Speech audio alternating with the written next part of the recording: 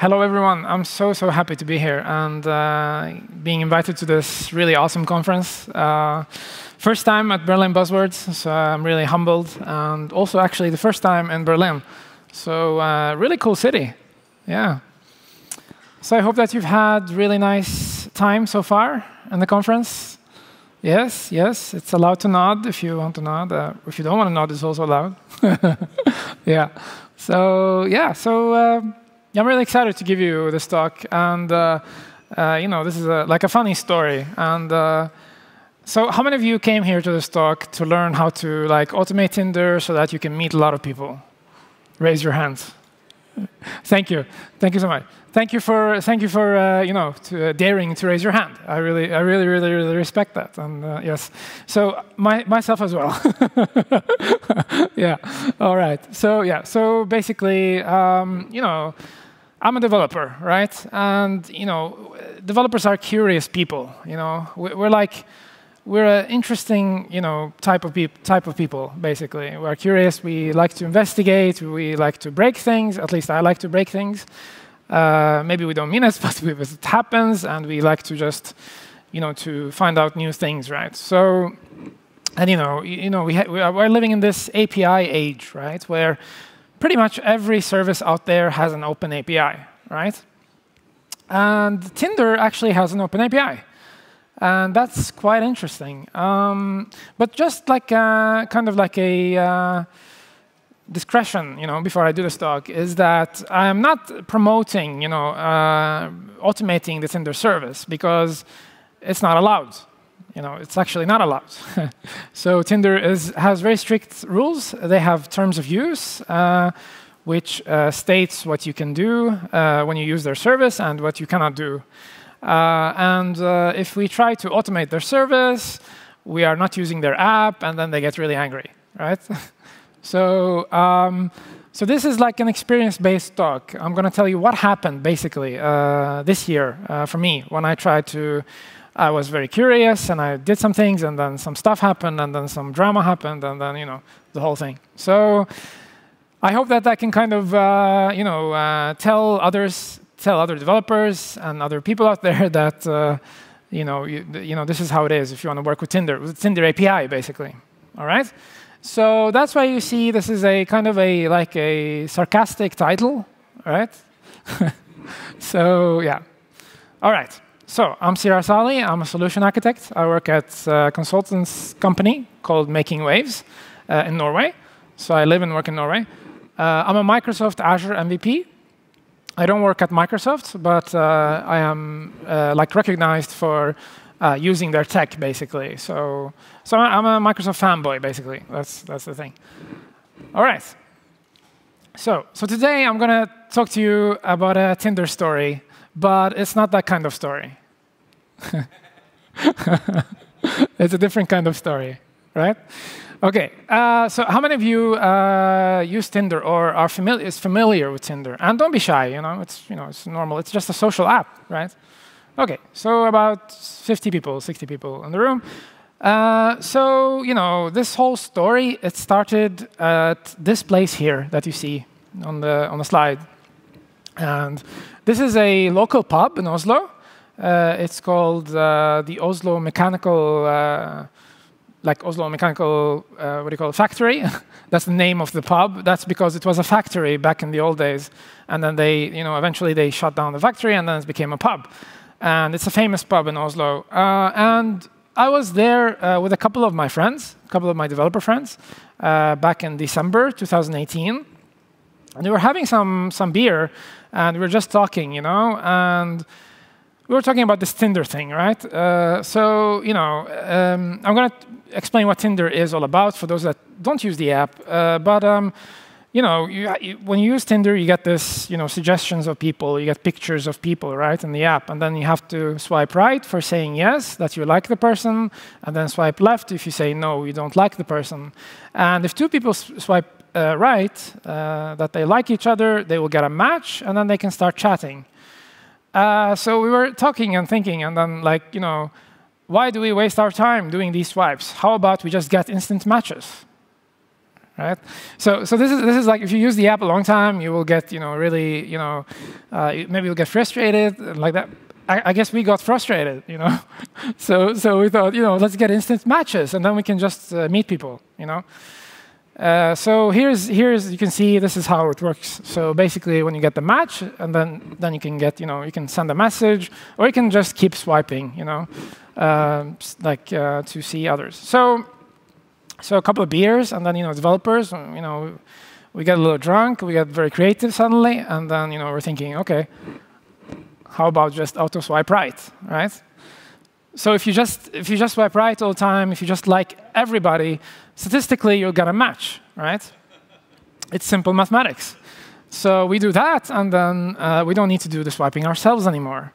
And then it just takes off from there. We can write this thing, we can distribute it in a cloud. We can use the cloud, and then we have a distributed data center doing swipes for us, and we don't need to do anything. We just sit there and then get the matches, and then we can talk to the people. So it's really interesting problem to solve.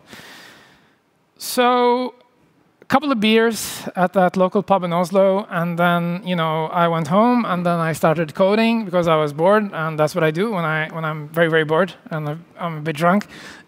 so then actually I did this. I did it, and it worked. So this is a screenshot showing you the script that I wrote, basically, that talks to the Tinder API and then just does the swiping. It does the swiping right all the time, and it's doing that very, very frequently. I believe it's doing this 40 times a second or something. So it's very fast. So yeah, so as you can see, I had to censor the names of the people, because this is just the console showing you what the code is doing, basically. So I just censored all the names of the people here to protect their privacy. But in any case, you get only the first name in any case, with Tinder. So Tinder, also works very hard to protect the privacy of people. So, and as you can see, I got every data I wanted. I got it from the API. Even I got some information that actually isn't in the app. But after some conversations with Tinder, they assured me that this data is it's not. So one of the things is that I got actually the birth date of people, right, from the Tinder service, from the API, and that you don't get that in the app, and this is potentially this is a major breach of data protection protection laws. But Tinder told me that actually the birth dates are fake. Right? They said to me that only the year is correct. The year is correct, but the rest of the date time field is faked out. And I believe them. I completely believe them because I noticed that I was getting matches, and then the birth date of people was very close to each other. So when I got a match in January, for example, I saw that. The girls, they had their birthday very close to each other. So, and sometimes it got matches the same day, so everyone had the same birthday on the same day. And I was like, what? Really? Is that true? I'm like, ooh, really? That's a very coincidence in that case. But then Tinder said that this is just fake. So okay, so we believe them. Yeah, so you got a lot of data to play around with, right, from the API, which I found really, really cool. As you can see in the slide here, you'll see that also the location is printed out, right? So Tinder works so that they use the location that you have on your phone, right, on your GPS, and so you don't need to think about the location, storing the location locally anywhere, because the Tinder tracks your phone. They have your GPS, they have your location, and it's saved at their service. So that means you can create apps, you can do whatever you want, and get your location from Tinder based on your phone, right? Right. So basically, this script of mine, if it's running, let's say it's just running in the cloud, and then I travel to Germany, then when I enter Germany, it's going to swipe right on everyone, all the women in Germany, and then I go to Paris, it's going to swipe right on all on all the women in Paris, right? I don't need to do anything about the location. It just works magically, right? So if like jumping around in Europe is just swiping all the time. But again, this is not legal. What I'm doing here, just so you know. So you get the idea here. It's pretty cool. It's pretty cool. Actually, a friend of mine, when I did this, a friend of mine said, you should create a heat map. That would be really awesome. You can see like, where's the most matches and stuff, like more visualized. Yeah, interesting. Yeah. Okay, so I wrote this script, and then I deployed it to Azure because I'm like an Azure freak. I work with Microsoft stuff, so I put it in Azure, and then it was distributed, and then suddenly, it started working. So I was getting matches, like a lot of matches, without doing anything. So pretty interesting. So the hypothesis worked out, right? Those crazy developer guys at the pub actually, we were right about it. It actually proved the point. So statistically, you'll get a lot of matches without having to do anything if you just swipe right on everyone. But then, of course, if you get a match with someone that you're not attracted to that person, then you don't need to worry about that. You'll just not talk to the person. It's a naive naive approach here going on. Okay. And then, of course, when you're writing code, it doesn't stop. It doesn't stop at a stage. You always have to do some more and more and more. Have you experienced this? This phenomena. Like when we're building something, we just want to extend it with more stuff, with more cool stuff, with more. So then I set up like email notifications from Azure, so that basically every time I get a match, I'll get an email, and then in the email I get everything, the pictures as well, all of this stuff directly to my inbox. Of course, there is notifications in the Tinder app, but and this is completely my opinion and my experience. It doesn't work for me. The notifications, it's not working. I don't know why. It's buggy or whatever, like the Tinder app. But this thing here, this actually worked better. And it wasn't a lot of code either. It's like very simple. And in addition, since you're getting all the data from the API, you can even make notifications, even better, so that you can send the pictures, for example, directly to your inbox. You don't have that today in the Tinder app. Tinder app today, you'll just, you'll get an email saying that, oh, you got a match. Click here to talk to the person. So they direct you to their app, basically. But here you can mix and tricks as you want. But again, it's not allowed. So I open the email, I get the pictures, right? And then as you can see there, you have like the age and all, and number of photos, stuff like that. You can play around. It's just data, open data. So okay, so I did all that. It was fun, and lots of fun. And then this happened. So Tinder went down, actually. So I was writing code and working with the script, and then suddenly the service was down, and I was getting like 503, and what the heck is going on? I never experienced something like it said like backend server is at capacity. That was the error from Tinder. Of course, developers are paranoid people as well. We're paranoid, so I was like in full panic. Ooh, did I break Tinder? Of course, we love drama, so I thought that I broke Tinder and and all this. But of course, I mean, it's a very low probability that you have a script, because my script was running for like 8 days consecutively in the cloud, and it was just doing like lots of likes, like as I mentioned to you, like 40 likes a second or something. And it was running for 8 days. I didn't do it wasn't a DDoS attack here. I wasn't doing that to break Tinder, but I would be very surprised if that very small script took down their service. I mean, Tinder has like 50 million users around the world, and they have 10 million active users. So yeah, pretty sure this was a coincidence, a pure coincidence. But it was interesting nonetheless, because as you can see, it happened. Here's the time.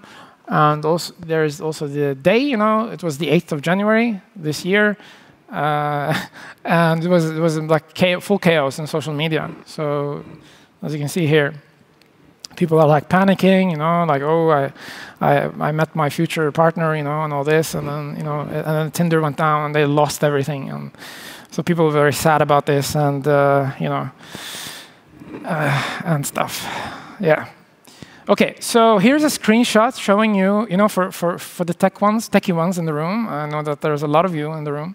Here's a screenshot showing you what I saw while debugging my application on the same day that this happened. And this is the code, basically. So as you can see here, I've marked out the date time, just as like a proof that this happened at the same time that I was working with my code. And the service unavailable, backend servers at capacity. Pretty interesting. All right. So as I mentioned to you, the API is open, but Tinder doesn't want developers to do this stuff, like what I did. So they don't have like any documentation on their API. So like we're not supposed to work with the API basically. So people are creative around the world. So what one person actually did, he's a developer as well. He made a GitHub repository showing he made a documentation basically for the API. So he was just looking at the traffic and seeing how the API works, and he wrote like an unofficial documentation. And that was the documentation that I used. Now, this documentation is out on GitHub. It's fully public and open. So he probably shouldn't have done that because, again, Tinder doesn't want people to do this. But anyway, at that time, I was really into this stuff. So what I did is I made a pull request to the developer, and I told him, I actually got this 503 error. And this wasn't in the documentation, so he had never experienced it before. So I just told him this happened, and then so we got the pull request approved. Now, this was when it was like happy times and rainbows. That was before I contacted Tinder. So, yeah. So, OK. So all this stuff, all these experiences, they led to this, to the creation of a white hat hacker hub in Oslo that I basically founded, and it was really interesting because how many of you are like familiar with hacking, like hacking stuff? And don't be shy about it, Don't be shy about it. How many of you? Raise your hands. Yeah, a couple of people. Yeah. So this concept of black hat versus white hat, So basically, it's a white hat hacker hub, which basically means is that we want to hack systems in order to improve the security, right? So there's nothing wrong about that. We make an agreement with the client or the third party that we want to hack. We tell them that we're going to hack your system, but under your approval, in order to improve your security. That was the concept behind the Hacker Hub. So it's totally fine to do white hat hacking. There's no issue with that. So I started this group and then gathered some people, smart people, like all of you. In a room, and then we were thinking, how can we improve this script even better? How could we even do auto logging in, right? Because we are logging into Tinder through Facebook, right? We're using the OAuth protocol with OpenID, OpenID Connect. So basically, you have this OAuth URL here, which is this one basically. By the way, this doesn't work anymore. So obviously, Tinder and Facebook fixed this thing to make it harder to do this stuff. But this link here, when it was working, if you clicked on this link, now as you can see on the top, this is a fully genuine link. It's a Facebook link, and it's to authorize a third-party app. So when you click on this link, if you have Facebook, you get directed to Facebook. You log into Facebook, and then you get a screen up with like a Tinder. Asking you to authorize Tinder, right? You've probably seen this before. Authorizing third-party applications, right? So you get the screen up, and then if you open up the browser, I should have had a screenshot here. I'm sorry about that. Actually, it's too bad, because now I can't do this anymore. I need to find a new link. But when you click on it, you get this, this tab up with Tinder asking you to get access. And then, let's say if you're using Chrome, Google Chrome, if you open up the developer tools, you go to network, and then you just look at the traffic. And if you click OK on the tab, you'll see that you'll get a token. You'll authorize Tinder, you'll get a token back, and that token is like the access to the kingdom, basically. You can use this token to log into Tinder, right? From your own account. You don't need password anymore. You don't need anything of this stuff anymore. Now, the token has an expiration date. How many of you are familiar with JWT tokens? Yeah, JSON Web Tokens. A lot of people. Yeah, they have an expiration date, right? So how can we automate this? That was the challenge back then. How can we get new tokens automatically, basically, after expiration date, and basically automating this whole clicking process, where you have to click the link. We want to make it programmable, like with code. And of course, the group that I gathered, they're really super smart, so they actually found a way to do it. So basically, we made it so that the code would go to the web browser, open up a web browser, and then click on OK, basically doing those human operations through the code. That's what we did. And it worked. We got because you probably have MFA, multi-factor authentication, where you have to use your phone in order to log into Facebook, for example, right, as a double security measure. So we managed to bypass MFA so that you actually you get like an OK here in the phone. You click OK, then it works. So this little code actually bypasses MFA. So we did that, and then suddenly we had auto login in place. That was really, really awesome. Then I got it out on Azure, and then my Facebook account was banned, of course.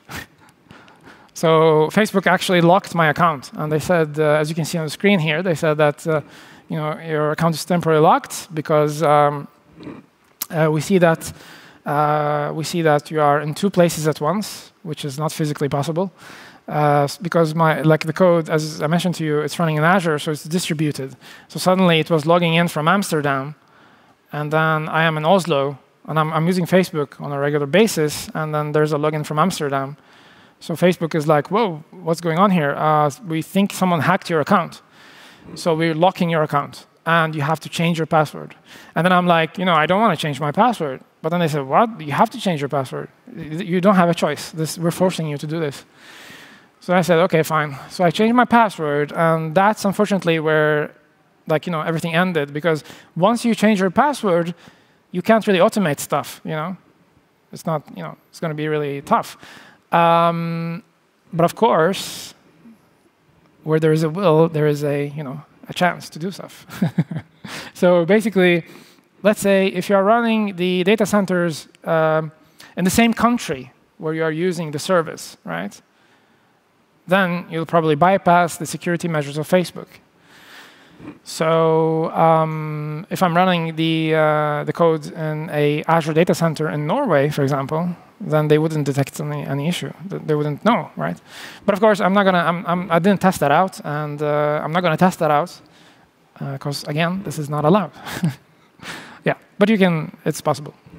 Okay, so. All right, so I sent an email to Tinder because after doing this stuff, all the stuff that I did, and then I started, sending abstracts, talks around the world to conferences just to talk about this stuff that happened to me. But then a lot of tech people that I know back in Oslo, they told me that, you shouldn't do this. You should do the ethical thing and contact Tinder. You shouldn't, do what you did without telling Tinder what you did, and then go talk about it. So I thought about it, and I said, OK, fine, OK, you're right. I'm gonna do that. I'll contact them. So I contacted them, and then they said, hello, thank you for reaching out, and but then they said you have to stop immediately. They were pretty annoyed of what I did.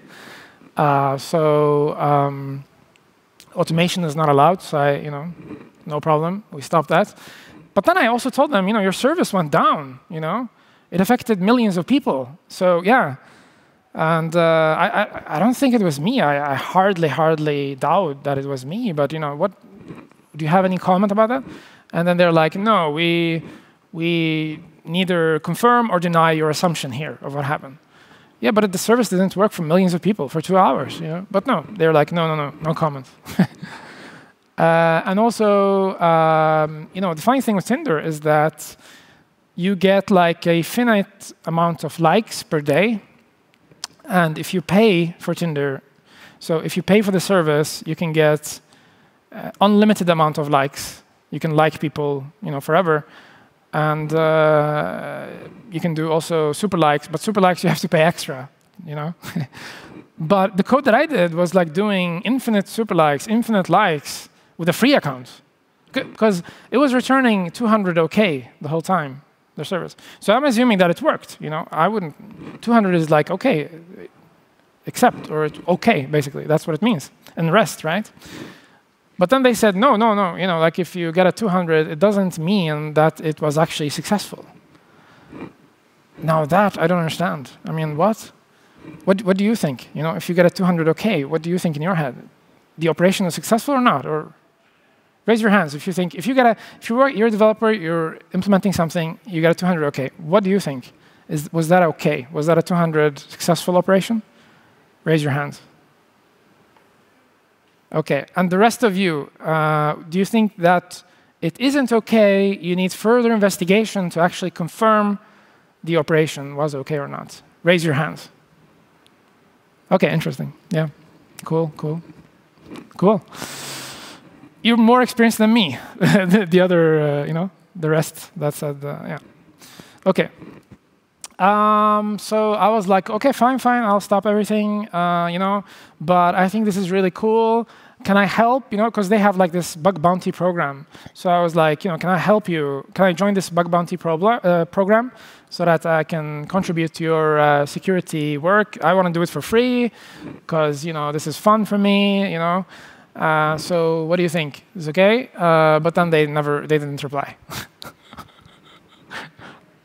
They didn't reply at all. It was like silent treatment, top level. So that was pretty bad. They don't want my help and everything.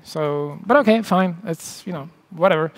But then my friends told me that because I open sourced the code that I wrote, so I just put it up on GitHub. But then my friends, some tech people back in Oslo, they told me that you should probably just lock the code because maybe Tinder is not happy about this and like that. So unfortunately, I took down the code. It's a private repository. Too bad. But what can we do? I mean, it's we have to respect the people who make the services that we use. It's their service, right? It's their business. We are just consumers. So the code is in a private repo. And I don't use the code. I stopped the moment that Tinder said stop, so I stopped at that time. The OAuth link that I showed you earlier doesn't work anymore. It was working fine when I used it, and I believe it was working for a very long time. I believe it was working for years actually, because I saw a lot of people discussing this on GitHub, and they're like, here's the URL, and it was the same URL for being used for years. So something happened, definitely. Something happened at Facebook and Tinder. But it's a mystery that we have yet to figure out. But I'm not going to investigate this. I don't want to get into trouble here. Enough trouble for me so far. So, all right. So. So how to kind of conclude this experience, right? It was really fun while it lasted, It's very, very important to talk to the third party in question before you do any white hat hacking. Otherwise, it's not white hat. And of course, ethical hacking is really, really fun. And I think that we can learn a lot if we do this. I believe that we can definitely improve the security around the world. But of course, a lot of people say that security is really an illusion, right? You can bypass pretty much anything. But having some security is better than no security at all. So it's very, very important to do that. So. Yeah, I hope that you enjoyed this little talk here about my experiences. I hope that you would be inspired to do some white hat hacking. Of course, I'm open for any questions if you have any questions. I'm very open for that. feel free to ask me. And of course, please follow me on Twitter. And check out my site here that you see. This is my technical blog. I blog a lot about different developer stuff. It's very technical, all from .NET to JavaScript stuff to Azure, and yeah, I hope that you enjoyed this talk. If there are any questions, we can take them now. We have some time still. So any questions? And don't be. Thanks, Sirar. Yes. Any question? We have a question. Yes, over there. Don't be shy, by the way. Yeah.